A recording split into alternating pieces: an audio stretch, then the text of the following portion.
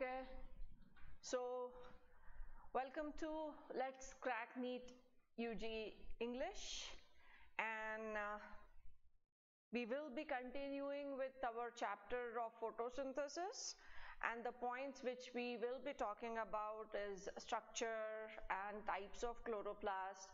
We did talk about structure, the basic structure of chloroplast in the previous lecture, but we will take up the same structure in a little more detail so that the next step is clear, and the next step is going to be the light reaction. And in light reaction, in today's lecture, we'll be talking about non-cyclic photophosphorylation. Now, before we actually get started, let us check for the basic things. Is the audio clear? If the audio is clear, then we will start the session. And those who are preparing for NEET, they keep a track of what happens in the previous year's exam. The NEET result is out. So I'm sure you've checked the NEET result, what is the cutoff and what kind of scores your seniors or maybe your friends they got. How many marks in biology, how many in physics, chemistry. This time it was in percentile. So I'm just waiting for the audio check.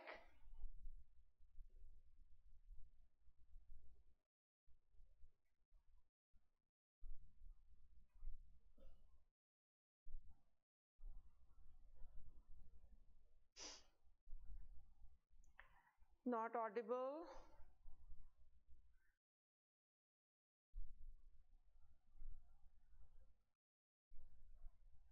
Okay, now let us check. Am I audible now? Is the audio clear? Very low volume, ma'am. Now check.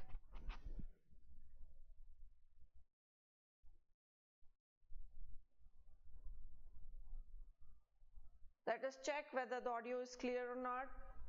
Message me so that I know. Still it says very low volume. Okay, let me check one more time. What about others?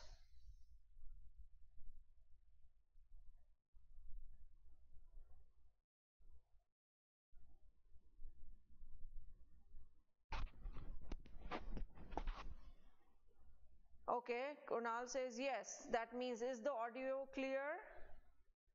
Am I audible?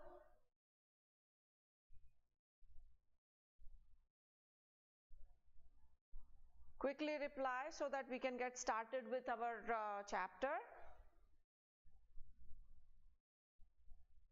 Here at my end, it shows everything is fine. The audio should also be good. So you need to check at your end if everything is fine.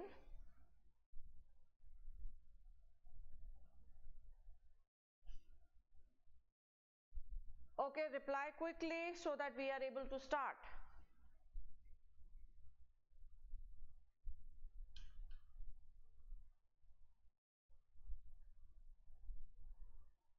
Alright, so I think everything is fine now and we can get started with,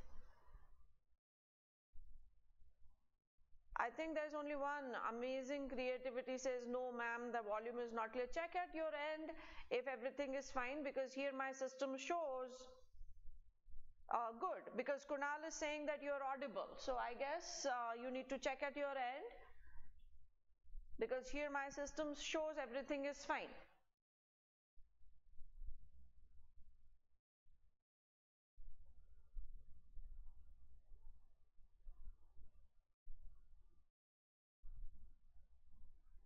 We are going to continue with our chapter of photosynthesis, and as I said, we'll talk about the structure and type of chloroplast first, and then we will come to the others. Okay, so it is now okay. You're audible, audible, audible. Very good, very good. All right, so let us get started with the topic that we were talking about.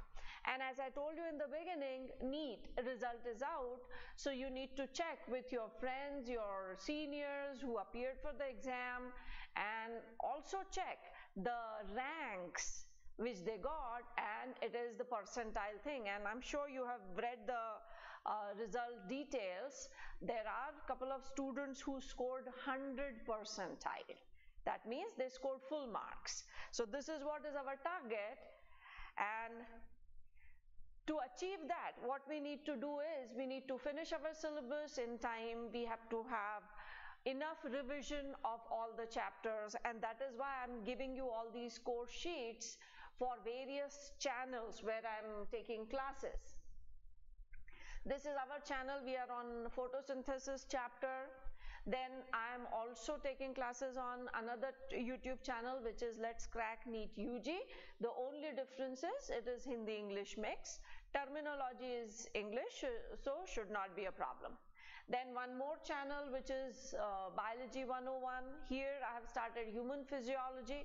So as I said, if we are targeting a competitive exam and we want to score very good marks, we need to cover more in short period of time so that we are able to get enough time for revision.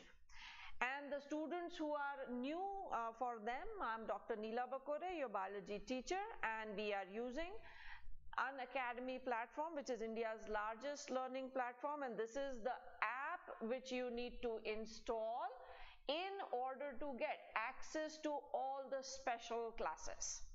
Now these special classes are available through this app only.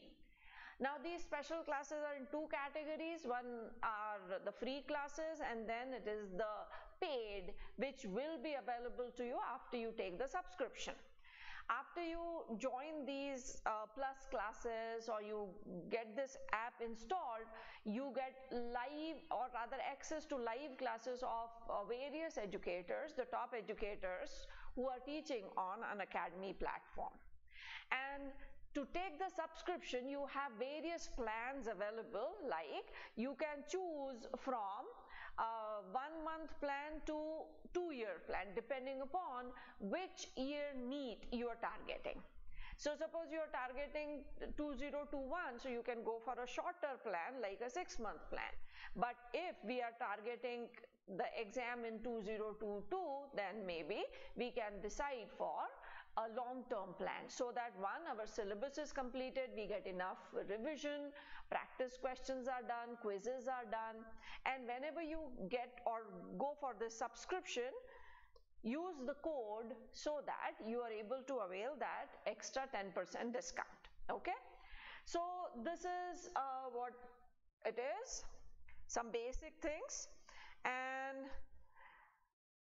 Kirti, Jayant, Kunal, Jayant is now saying that you are not audible clearly. Jayant, I guess the problem is at your end, because other students are able to hear me. So just check at your end. Then there is one more student, Kalai R. Did I say your name correctly? Hello everyone, because I'm seeing some new names today. It is too low. Okay, I guess because my system is showing everything fine, as is every day. So I guess just check at your end. All right. So I'm seeing some new names today, because on previous days when we had the classes, we had some other students, and I'm able to see some new names.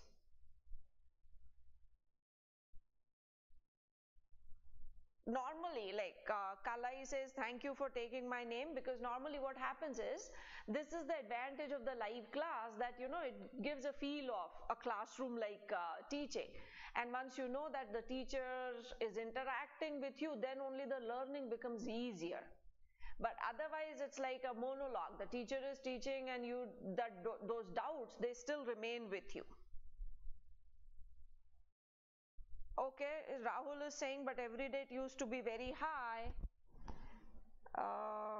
Okay, I'm going to check at my end again one more time before we start the class. So give me a minute.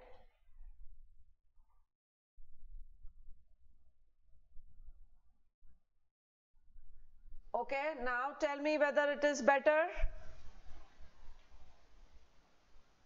Quickly reply whether it is better, so that we are able to resume the lecture. Is the audio better? Jan says yes. Yes, okay. Kirti also, Kalai also.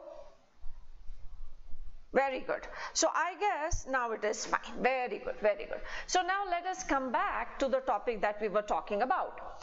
We are on photosynthesis chapter, and in the previous lecture we talked about structure of chloroplast, which is the site of photosynthesis. Now we are going to talk about the same structure, chloroplast, in little more detail. So chloroplast is the site for photosynthesis. Okay, so when we talk of chloroplast, the most common shape of chloroplast is oval.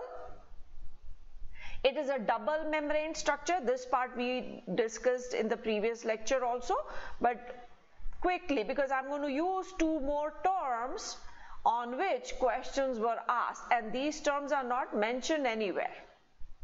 See, what happens is, many a times the students who are from pure English medium, they find it difficult to answer certain questions, because what happens is, see, syllabus is limited, what is given in our NCERT. So how do they make complicated? They start using some different words, and when those words are asked, because we have not heard that word before, we are not able to answer that question. And that is why whenever we explain a particular structure, we make sure that we have talked of or heard of those words. So that is what is the main focus today. Now here, from the inner membrane, we said there are some lamellae which are called stroma lamellae, and from the stroma lamellae small pieces pinch off, and these pieces, they get stacked over each other to form a granum. So this one stack of thylakoids is called a granum. Now I'm going to make this stack separately so that we are able to understand those two words which I was just talking about. This is one thylakoid that I'm drawing here. This is the next thylakoid, and there is no space, but because we want to understand the structure, that is why we are drawing it like this. Now what is around this? If you see all around this, this is the place that we are taking the structure from. So these are two thylakoids that I have drawn, and outside is stroma, the jelly-like matrix or material which is present in the chloroplast. Now if we have to understand those words, see, this is complete thylakoid, but if you're talking about only this much part of the thylakoid membrane, this part of the thylakoid membrane of one thylakoid is in contact with the membrane of other thylakoid. This part of the membrane of thylakoid which is in contact with the other membrane of thylakoid is known as the appraised part. And then there is a part of thylakoid membrane which is not in contact with other membrane but is in contact with stroma. For example, if you are talking about this much part or this much part, it is not in contact with the membrane of other thylakoid. So this part is called non-appraised part. These are new terms. We can say that the thylakoid membranes which are in contact with each other and the thylakoid membrane which is in contact with stroma. There are two different segments. Now why is this so important? It is important because in this part there are photosystems. In the previous lecture we talked about photosystem. A photosystem has a collection of chlorophyll, then there is a reaction center chlorophyll in it, and then there is a primary electron acceptor. So the non-appraised part has photosystem 1 and the appraised part has photosystem 2. This is very, very, very important because in the next lecture we will be talking about chemiosmotic theory, and that is where this thing is going to be very essential. So PS1, photosystem 1, is in the non-appraised part. That means the part which is in contact with stroma, and the part which is in contact with the other membrane has PS2. So if we have to write that thylakoid membrane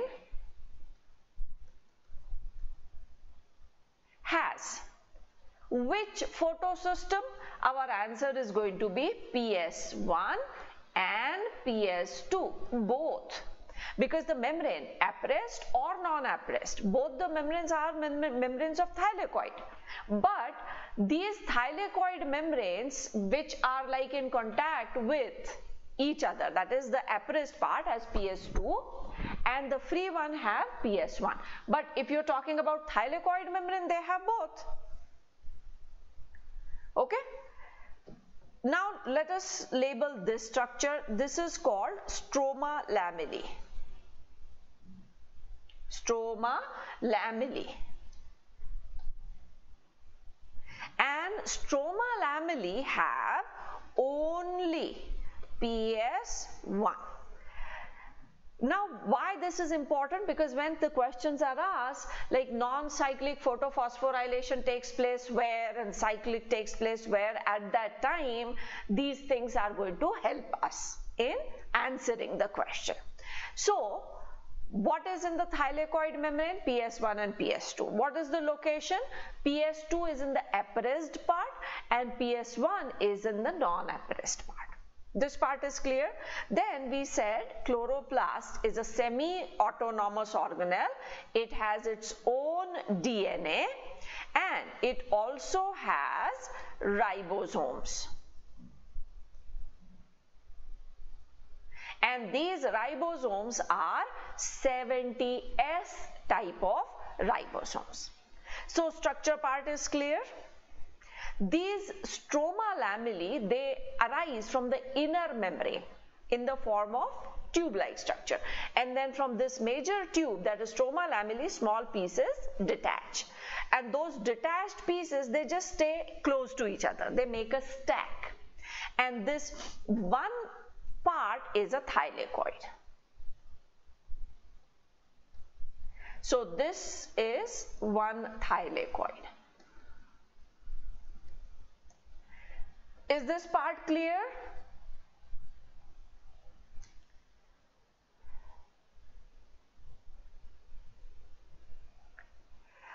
PS1 and PS2 is yes on the basis of chlorophyll A, which particular wavelength is absorbed, 700 or 680. All right. Now, so the structure of chloroplast is now clear. We have introduced two terms. One is the appraised part and second is non-appraised part. Not only that, now we know which photosystem is present in the appraised part and which is present in the non-appraised. We now also know that what is on the thylakoid membrane and what is on the stroma lamellae. Okay, so this is about chloroplast. Now let us come to the types. How many types of chloroplasts have we heard of? There are two types of chloroplasts, and that is why chloroplasts are called dimorphic. Two types, and so they are called dimorphic. Di is to, morph is form. So there are two types. Which are these two types of chloroplasts and where do we find them? One is called granule chloroplast and the second is known as agranal chloroplast. Grana, we know. What is a granum? Granum is that stack of thylakoid. So a chloroplast which has grana, and agranal is without grana. So what will be the difference? Suppose we just make that chloroplast, double membrane structure, and here we will have those grana, stacks of thylakoid. Rest everything is going to be same, like stroma and DNA and ribosomes are there. And agranal would be this double membrane, DNA, everything. And there are only stroma lamellae, no grana. And that is why it is called agranal chloroplast. Now when we are talking about these two types of chloroplasts, where exactly are they located? Granal chloroplasts are the normal ones. They are located in the mesophyll cells of C3 plants. See, it is a basic thing. If grana are present in a chloroplast which has both grana and stroma, both, what will happen? Light reaction will take place here and dark reaction will take place here. But this is granal. The second chloroplast which has only stroma, that means only dark reaction will take place here. Grana, if are absent, that means pigments are not there, because chlorophyll and the other pigments are found in the thylakoid membrane. We just now wrote that there are PS1 and PS2. So maximum the pigments which are found, they are in thylakoid membrane. So mesophyll cells. What are mesophyll cells? Suppose this is a leaf structure, the upper epidermis, lower epidermis. The cells which are in between here, they are called mesophyll cells. These are parenchyma cells or chlorenchyma cells. So they would have these cells. What is meant by C3 plants? C3 plants are the plants in which when dark reaction takes place, the first stable compound is a 3-carbon compound. If we are talking about C3, then we should also know about C4 plants. So these granal chloroplasts are also found in mesophyll cells of C4 plants. Now where are these agranal found? Agranal chloroplasts are found in bundle sheath cells of C4 plants. Now this part will be clear once we understand what exactly is C3, C4 cycle, and then we also know how are these two cycles different and why are they different. So for the time being, we just need to remember the location. Once we understand the process, this will be automatically clear. Alright, so two types of chloroplast, and that is why we are calling it dimorphic chloroplast. Okay, location we have written now. Once we finish C3, C4 cycles, we will again talk about these two types of chloroplast. So site of photosynthesis is clear, that is chloroplast. We also know the types of chloroplast which we would need when we talk of C3 and C4 cycle. Now let us come to light reaction. We know photosynthesis is completed in two steps. One is light dependent step and the second is light independent step. The light dependent step is commonly known as light reaction. It is technically or chemically, what exactly is happening is photophosphorylation. Phosphorylation is addition of phosphate. So if you break this word, phosphorylation is addition of phosphate. And photo word is for light.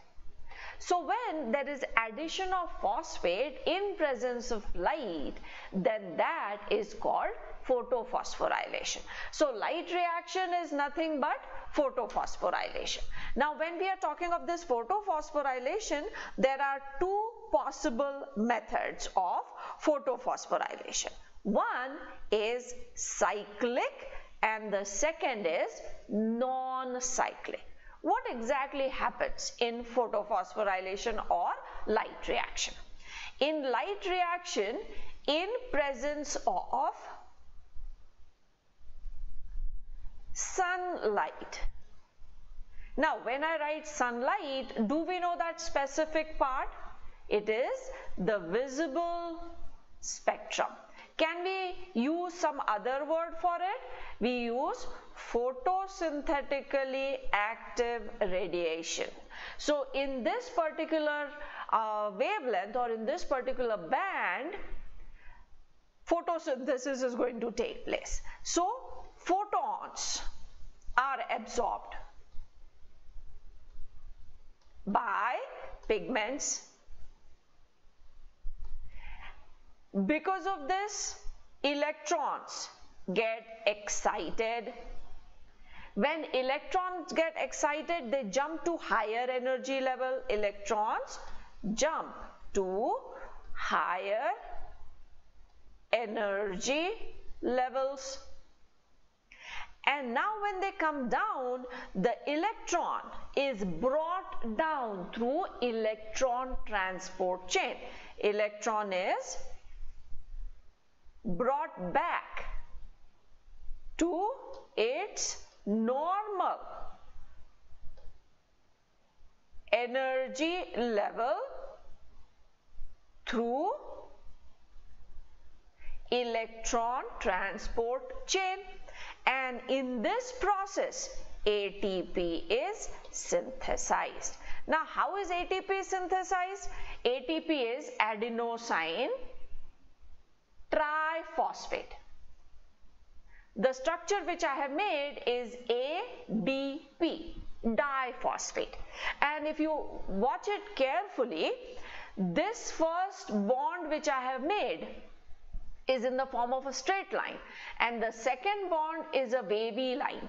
Wavy line represents a bond which has energy. So if this bond breaks, it is going to release energy. Now if this ADP has to undergo phosphorylation, that means addition of phosphate, so inorganic phosphate will be added to it. Now when inorganic phosphate is added, a bond has to be formed, and for that energy is required. So from where is this energy coming? This energy is those photons.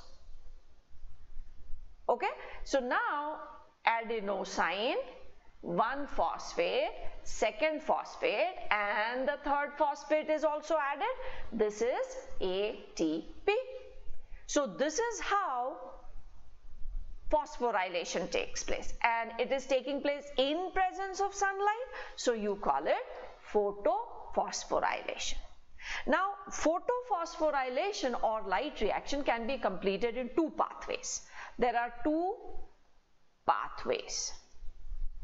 The first is called non-cyclic photophosphorylation, and the second one is called cyclic photophosphorylation.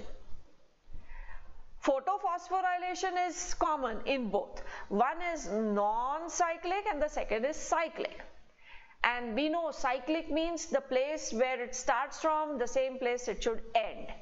And non-cyclic means it starts at one point, ends somewhere else. Non-cyclic is the predominant pathway. Normally 80 to 85% pathway which is followed is non-cyclic, and the remaining 15-20 is this. We will realize this after we discuss this. So 15 to 20% is this. So let us come to the major pathway, the one which is predominantly followed. Non-cyclic photophosphorylation. Once we understand this, then we are going to write down some important points or some important things which take place during this pathway. Non-cyclic photophosphorylation, as I told you, it is the predominant photophosphorylation. It involves both photosystems, PS1, PS2, both are there. And if we are talking of PS1 and PS2 both, then we are talking about thylakoid membrane, because PS2 is in the appressed part and PS1 is in the non-appressed part. So we are not drawing the membrane, we are just talking about the pathway. And this pathway is given one more name. That name we will write after we understand the pathway. So let us start this. This is our photosystem. And here we will draw it like this. The one which is in the center is the reaction center chlorophyll. See, we have studied this in detail, and that is why we are not going to label all the parts here. And this is the reason why I told you that you have to go over the structure, because now when we take a bigger pathway, all those minor details cannot be labeled here. So I have differentiated these. This central one, which is shown as a thicker cell, the thicker molecule, that is reaction center chlorophyll, and the others which are around it are the accessory pigments. In accessory pigments there can be chlorophyll B, C, D, or even phycobilins or even carotenoids, anything. And now we have to show its reaction center chlorophyll with its primary electron acceptor. I am showing that primary electron acceptor at a higher level so that we remember that the electron is getting excited to higher energy level. And from the chlorophyll, the electron will get excited. It will be accepted by primary electron acceptor. So here I am going to write all the abbreviations that we are using. This is primary electron acceptor. Okay, we will have more abbreviations here. Now when sunlight falls on these chlorophyll molecules, so we have to show this sunlight here. What about this particular photosystem which we have drawn? This photosystem is PS2. So non-cyclic photophosphorylation involves both photosystems, PS1 and PS2, but the pathway starts with PS2. Now if it is PS2, what is our reaction center chlorophyll pigment? It is P680. This we talked of when we talked of two photosystems. So as soon as I write PS2, what is the hidden message? That PS2 has reaction center chlorophyll, that is 680, which absorbs 680 nanometers. It has accessory pigments and it has its own primary electron acceptor. So now when the sunlight falls on it, what is going to happen? When the sunlight falls on these pigments are going to absorb photons depending upon their capacity, pass it on to the next pigment, and ultimately all that will be passed on to the reaction center chlorophyll. So all the energy in the form of photons absorbed by various pigments has been collected and has been sent to reaction center chlorophyll. Now when reaction center chlorophyll gets enough energy, from its atom a pair of electron gets excited. A pair is getting excited. one pair of electron. Now this pair of electron is accepted by the primary electron acceptor. That means the electron pair which is with the primary electron acceptor is with higher energy. Now this electron pair from its higher energy level will be passed through an electron transport chain. So electron transport chain has electron acceptors. So there are 3 electron acceptors in this chain. So this is electron transport chain. So a pair of electron passes from higher energy level, then comes here, then comes here. What are these electron acceptors? The first here is written as PQ. Now what is PQ here? It is plastoquinone. The second is written as cytochrome complex. It is written as CY complex. It is cytochrome complex. And this is the most important one. And then the next one is written as PC, which means plastocyanin. Plastocyanin. These are the 3 electron acceptors in the electron transport chain. Now, when the electron passes through this electron transport chain at cytochrome, it releases that energy, that extra energy which it had. So it releases that energy, and that energy is used to add inorganic phosphate to ADP. And when inorganic phosphate is added, what is happening is phosphorylation. Okay, and ATP is synthesized. That means the solar energy has been converted into chemical energy. And what has happened is, by using the solar energy, electrons were made to move from lower energy level to higher energy level. Now when they are brought back to the normal energy level, they are brought back through an electron transport chain. And at a particular position, they release that extra energy that they have. And that energy is used to synthesize one ATP molecule. Now what has happened to those electrons which are here? The electrons, they, with their minimum energy level, now are accepted by the photosystem. So here there is one more photosystem. Let us draw that photosystem. This is again chlorophyll molecule, reaction center chlorophyll, which is shown in the center, accessory pigments, and this also has its own primary electron acceptor. And this photosystem which we have drawn is actually PS1. So what is PS1, or which is the reaction center chlorophyll in PS1, is P700. So the reaction, that is non-cyclic photophosphorylation, it starts with PS2 but involves both photosystems. So first is going to be PS2 and then is going to be PS1. So now this electron with the minimum energy has finally reached PS1.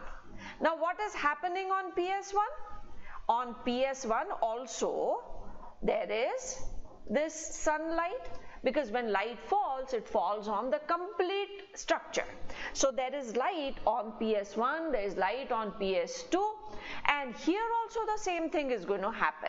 That means all those accessory pigments will absorb the photons, and these photons will be passed on to the reaction center chlorophyll.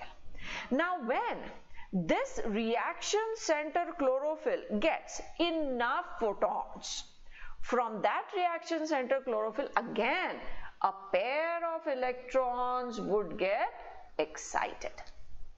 Again one pair gets excited. It is accepted by the primary electron acceptor of PS1, and then this passes through one more electron acceptor, which is called, it is written as FD, that is ferredoxin. Abbreviation is FD, it is called ferredoxin. So there is only one electron acceptor in case of PS1. And now this electron is given to NADP.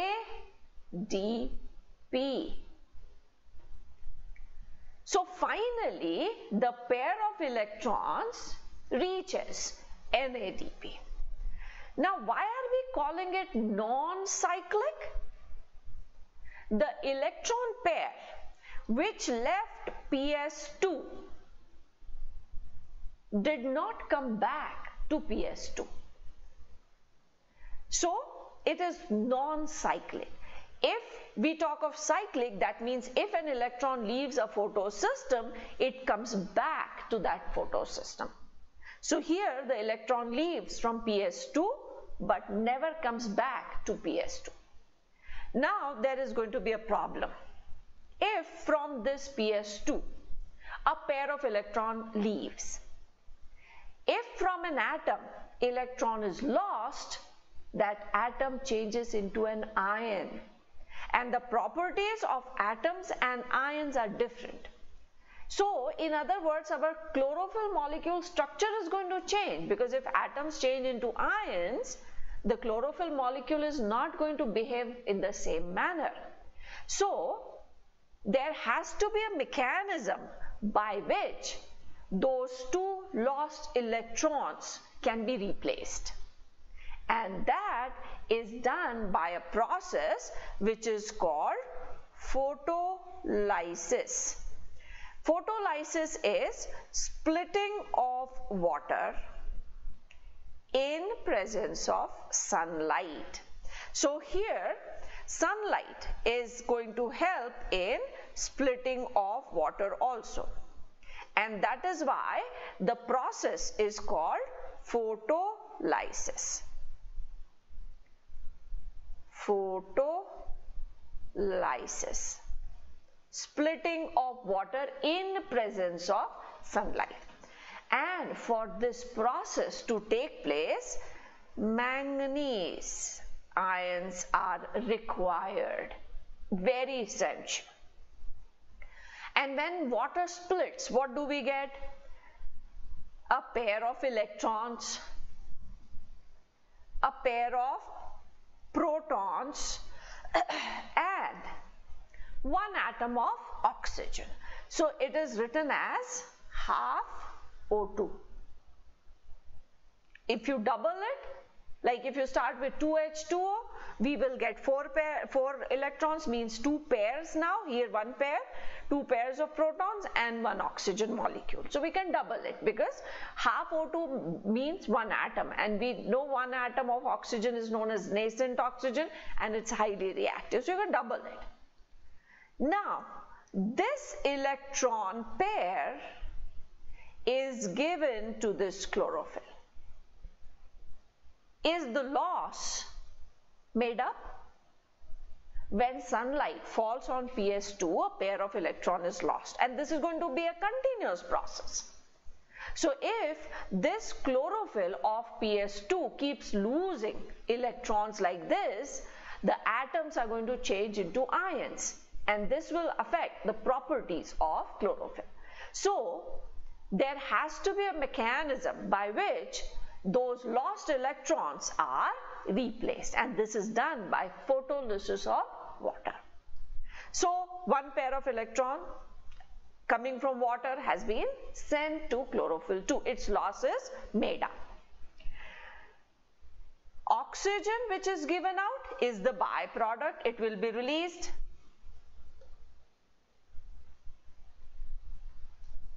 Now what is done with this proton pair?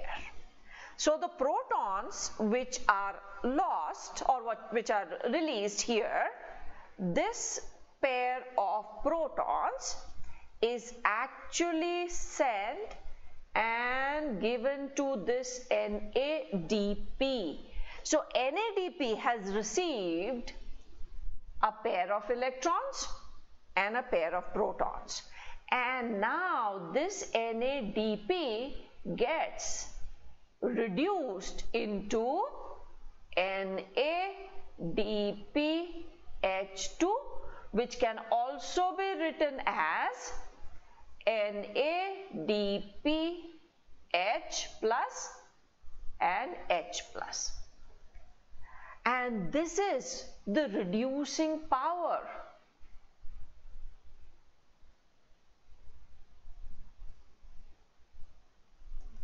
Reducing power. So what is achieved by this process? By this process, ATP is generated and reducing power is generated, and both these things are required for dark reaction. Now why are we calling it light reaction? Because it is dependent on sunlight. If no sunlight, nothing is going to happen. Why are we calling it phosphorylation? Because there is addition of phosphate. Why are we calling it photophosphorylation? Because this phosphate gets added as a result of what happens due to sunlight. And why are we calling it non-cyclic? Because the pair of electron which is lost from PS2 never comes back to PS2.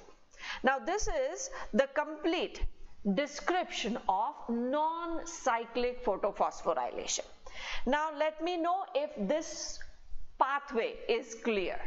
If this is clear, then we will come to the important points which are to be written down, or if there is a doubt, we can quickly go over it. Ma'am, are all prokaryotes identical? No, they are not. Because when we talk of prokaryotes, we talk about many things. We talk of mycoplasma, we talk of eubacteria, we talk of archaebacteria, we talk of cyanobacteria. So there is a difference, but there is a major similarity. That is, they do not have any membrane-bound structure. This half-leaf experiment we will discuss later, but here my concern is about this one. So have you understood this particular part, non-cyclic photophosphorylation? Because this is very, very important. Okay, so now let me know if this part is clear. Jen says yes, it is clear. What about others? Do you have any doubt in this? The electron transport chain, why this photolysis is essential?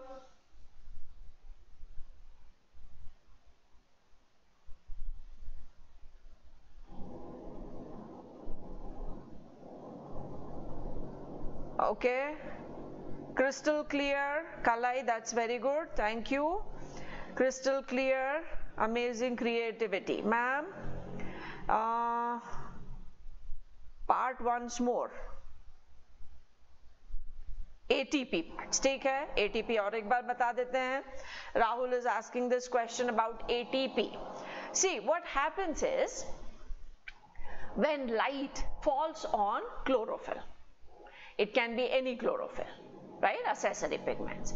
Now all these pigments, they start gathering or absorbing photons. Light is absorbed in that unit which is called a photon, depending upon their capacity.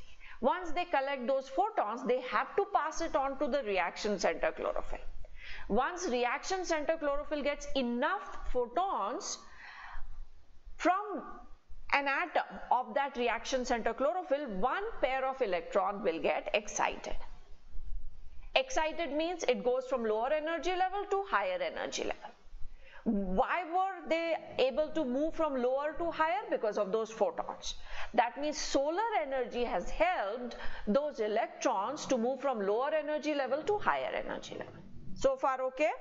Now, when those high energy level electrons are accepted by this primary electron acceptor, there are two possibilities. Either we send those electrons out or we pass them in a very systematic manner through electron transport chain. And what happens in plant is this high energy electron pair is passed through the electron transport chain. Now when it is coming from higher level to lower level, at one step it releases that energy, and that energy is used to add inorganic phosphate to ADP. Now see, if this is adenosine, it is diphosphate, this is one phosphate, it has one more phosphate, diphosphate. Now if you want that one more phosphate should join here, then there has to be energy for this bond formation, and that energy is the one which is released when the electron is coming down the gradient and this phosphate gets added. This is how ATP is synthesized. Okay, Rahul, so ATP part, is it clear?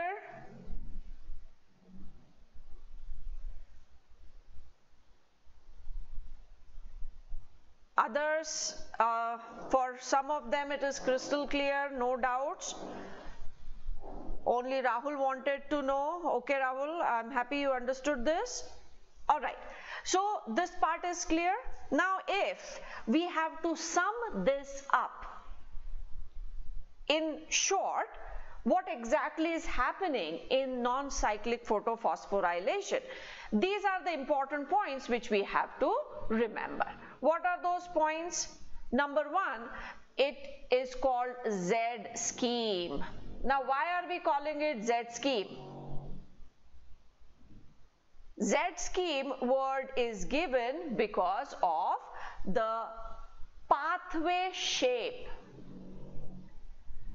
Now this will be clear once you understand where exactly this is happening. So it has this kind of shape. So this is why it is known as Z scheme. PS1, PS2 both are involved, we have seen, but it starts with PS2. Site of non-cyclic photophosphorylation. Where is this going to happen? This takes place in thylakoid membrane. Thylakoid membrane, we now know that PS2 and PS1 both are involved. So where is PS2 located? It is located in the appressed part, and PS1 is located in the non-appressed part. So now we know the exact location where this non-cyclic photophosphorylation is taking place. It will be even more clear when we talk of chemiosmosis. Then photolysis of water. What is meant by photolysis? This is splitting of water in presence of sunlight. And what is produced as a result of this splitting? That reaction we have written. It splits into a pair of electrons, a pair of protons, and half O2. We can write it double. You can write it as 2H2O splits into 4 electrons, 4 protons, and O2. It is like, you know, if you want to show because what is given out is molecular oxygen. So here byproduct, that is oxygen, is given out. And for photolysis of water, what are the two important things which are required? One is sunlight, because it is photo, and second is manganese ions. It is very, very essential. Where does this photolysis of water take place? It takes place in the lumen of thylakoid. Lumen of thylakoid. Now this will be clear when we talk of chemiosmosis. Now what is this chemiosmosis? I have used this term 2, 3, 4 times. Let us come back to this.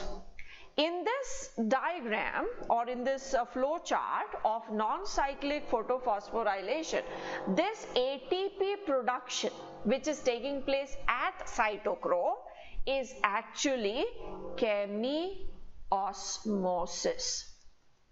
So let us now talk about this chemiosmosis. What is this chemiosmosis? Chemiosmosis means ATP generation due to a proton gradient. Those who have studied this, probably they have understood what I am trying to say, but those who are doing it for the first time, you can just leave it for some time. In the next lecture, I am going to be talking about chemiosmotic theory in detail. So at that time this part will be clear, where this proton gradient is, then how is this proton gradient ultimately resulting into ATP synthesis and so on. So for the time being, you have to just remember that when ATP is synthesized at cytochrome, that particular process is called chemiosmosis or chemiosmotic theory. We will take that up in detail in the next lecture. Okay, so important points. Now we know it is known as Z scheme because of the shape of that pathway. Both PS1, PS2 are involved, but it starts with PS2. Site, we know where PS2 is located, where PS1 is located. We also understand what is photolysis, why is it essential. Electrons are to be replaced, protons are used to generate reducing power, and oxygen as a byproduct is given out. Chemiosmosis, just in short, because we have to talk about this in detail. Now, what is the outcome? What do we get as a result of this non-cyclic photophosphorylation? ATP is synthesized, that is chemical energy, or here we can say solar energy is converted into chemical energy. ATP is synthesized, then reducing power is also ready. Reducing power is synthesized, and this reducing power is required to reduce carbon dioxide in dark reaction. What is the byproduct? Molecular oxygen is given out as a byproduct, and this oxygen comes from water. It comes from splitting of water. So the oxygen which is given out is actually coming from water molecule. And this was also experimentally proved. Enzymes. Now this, I'm just giving you the information and I'm putting an asterisk here so that we know this part has to be done in chemiosmosis. Location. There are two enzymes. One is called NADP reductase and the second is the enzyme for photolysis of water. This enzyme is located on the outer membrane means outer side of the membrane, outer side of membrane of thylakoid, and this is located on the inner side of thylakoid membrane. Okay, where is this NADPH2, that is reducing power, produced? It is produced in stroma, And where is oxygen produced? It is produced in the lumen of thylakoid. Again, the points which I have marked are the points where we need to understand chemiosmotic theory. Okay, so our discussion has to be in relation to what we are talking about. Let us not deviate from our topic. And okay, so in case if you have any doubt, let me know so that we can go over this. In this particular part, is there any doubt? If you have understood this, then the next part, that is cyclic photophosphorylation and chemiosmotic theory, will be easier for us. No doubts, very good. That I got one message which says no doubt. That's very nice. But I would suggest that go over this entire process, go over the important points one more time and read it from NCERT also, so that you are able to understand that bookish language, because in competitive exam many a times that bookish language is used. So what we have done is we have understood the process, but when you read it from the book, the NCERT, then it will be even better for you. So now that text which is given in the book will become very easy for you to understand. Jayant also says all clear. All right, so I'll see you now on Monday, same time. That is, our class is going to be at 11, and we will continue with the same thing, but now we will start with non-cyclic photophosphorylation, and then we will come to chemiosmotic theory. There is a question, let me take that. Rahul says, ma'am, can a plant grow in presence of a bulb?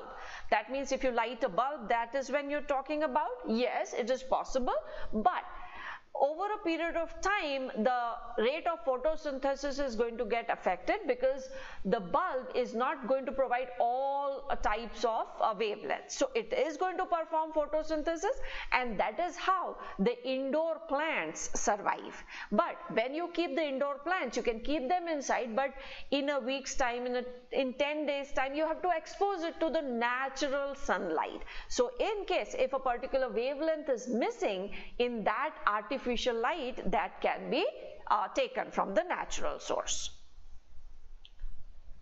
Okay, all right, so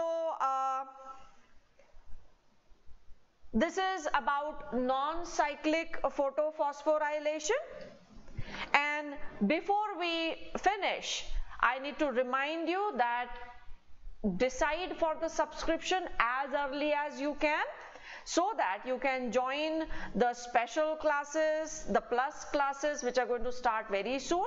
And when you take the subscription, don't forget to use the code so that you are able to get that discount. Okay, so wish you a very happy weekend, but do revise, and I'll see you on Monday. Okay, till then, take care. Bye bye.